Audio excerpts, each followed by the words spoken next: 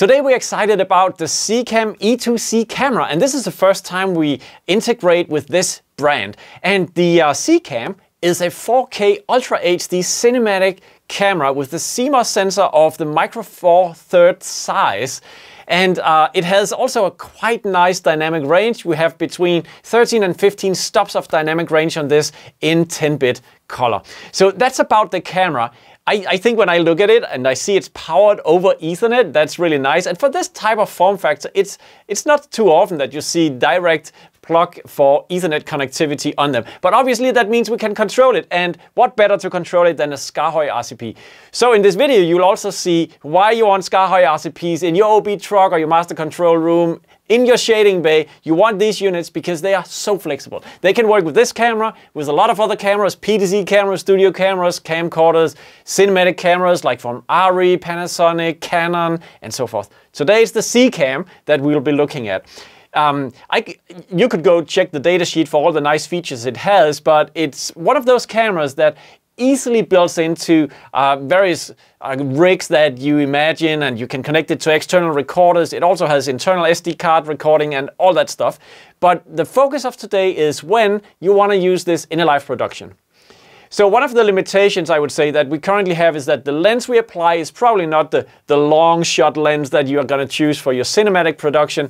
It's a Lumix micro four thirds lens. It has some control from the RCP, but in many cases with a completely manual lens not connected to the camera, you can also use the SKAARHOJ RCP by having a separate set of control going to the lens outside of the camera. But that's a topic for another day. We will be looking at the RCP right here and see how it works with the camera.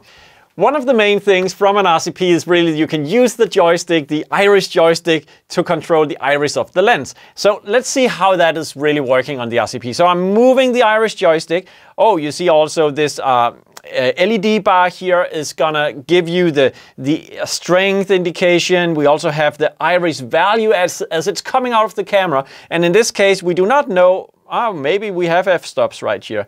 Actually, we do. But the main thing that you'll be seeing and you'll be a little grumpy about maybe is the fact that this lens is stepping.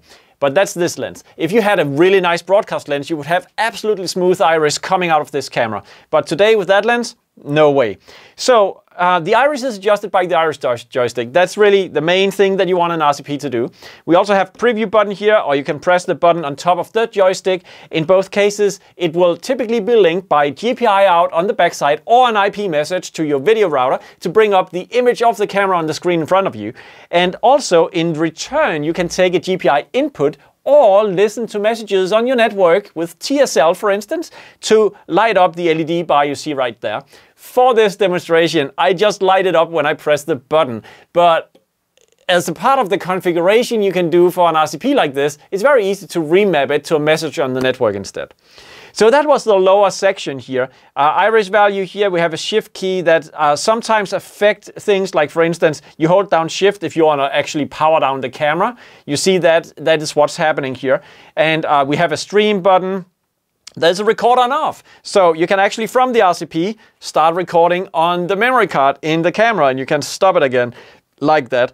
Inactivate button so that the panel, doesn't matter what you do here, it's inactive, you can activate it once again, and so on. So we want to take a look at the parameters in the camera we can control from the top part. And if we look at the top part of the RCP, we see that we have our display divided into 8 tiles, and they correspond to these 8 encoder knobs. So that's very easy. We also have a number of buttons here. We have set them up to act as a menu selector. So currently we are in the exposure menu, but I can go to the white balance menu, and you see settings in the displays and on the knobs related to white balance. If I go to image, you see it's related now to image. And finally, in the tools sections, you find things like peaking, for instance. So these are the things that you have in this menu. So let's go to exposure and see what we can do. First of all, and that's great news for those of you who like flexibility in either assessing the shutter speed in hundredths of a second, in fractions of a second, or you can choose the angle, the shutter angle from the knob here. So you see I'm changing the shutter angle, or I can go back to speed and change the shutter speed. So there you go. That's the two options we have from the camera. You can only have either one at a time. Now it doesn't matter that I'm changing the angle because it's blocked. And you can see that by the nice little icon in the display. So that's really nice. On the next one we have for automatic exposure, we have either spot metering, average metering, or sensor-based imaging metering. There we have auto exposure freeze. We can lock and unlock here. Something called E-value.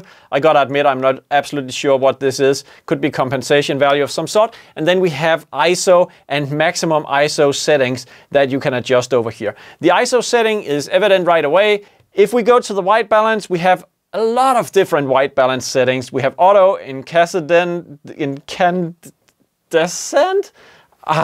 That's the kind of word you always read but never pronounce. Okay, it's probably indoor white balance, right? Let's just put it that way. So that's indoor. Cloudy, that sounds like outdoor to me. We have D10,000. I'm sure some of you guys are clever enough to know what that is. I'm sure I should know. Fluorescent, so that's a different type of lamp we had back in the 80s, I think. And why didn't people make something called LED light? Maybe because daylight is about the same color temperature. Shade, how is that different from cloudy? I'm not sure. But these are all values coming out of the camera. It is really not me or my engineer's fantasy. It's the camera protocol, and that just goes to show that SKAARHOJ devices are always seeking to implement the exact feature set of cameras, devices that we integrate with. So we'll go read through, we'll faithfully implement the features that the engineers of the camera, in this case, put into the camera. So there you can see those things. But now the last two we have here, the manual white balance is adjustable by letting us set the Kelvin temperature. So very easy. We have a tint parameter we can use to offset that a little bit, and white balance priority based on white and ambience. I think that is available for some of the other modes as well. And then in expert mode, we get access to let's call this master white balance. I think that would be the abbreviation for red, green and blue, and these values are changeable on these encoder knobs, so I can access them there for really fine control. One nice thing is you can see as I'm changing the mode of white balance here, sometimes you see updates. So even though I'm now at an automatic mode, it is telling me what Kelvin temperature and tint setting is actually being used at the moment right now. So I think that was a pretty nice array of white balance related parameters we saw right there. If we move on to image, you can see LUTs. You can also see brightness. We have contrast over here, some sharpness related parameters, and saturation. Just to show you brightness, if I turn this knob, you see the image becomes brighter. So I guess that's a pretty nice way to maybe fine tune your brightness sense from the image. Obviously, you would use the lens to do the main adjustment of light intake by the iris handle here, but brightness, contrast, saturation can be useful for many other things. So one of the things you see here is the LUT selection, and currently it's Rec 709. If I change this, you'll see the camera is just briefly disconnecting from the RCP to change over to C-Log 2, and that gives you this image you see right here. For whatever reason you want that, the flat LUT. I'll just move on to the next one to show you which options we are dealing with here. We have HLG, we have customized LUT, and let's see if there is even another option. It seems like we actually covered the whole range. So let's now just go back to the Rec 709. But you saw that we have access to the LUT selection in the camera. The tools go through a lot of things. We have peaking, for instance. We can turn peaking on, and as we saw just before, it could be fun to just increase the ISO a little bit so we can see the peaking. That's done right now. No, actually it's the zebra stripes. I'm sorry about that. Now, the tools that will overlay zebra stripes, peaking on the image and so on, is one that we can disable and enable here. We actually broke that out on a button. So you see this button is doing exactly that, but it's actually the same thing as turning this knob up here. So in a sense, it represents the tradition of SKAARHOJ, where you find things on the knobs, but you can take certain of those things out and place on a button that gives you direct access. Now in this case, we basically have direct access to the overlays of the tools section on the image, as you can see right there. So some of the tools that we have would be the peaking color. It could be blue and white, orange. There's a number of options here. We also have various modes we can select for autofocus and manual focus. The tool that we are currently looking at would be the zebra stripes. Now we have it in monochrome, if that is useful for you guys. False color is another one, and we can also entirely disable the whole thing. So let's do that for now and turn off all the tools right here.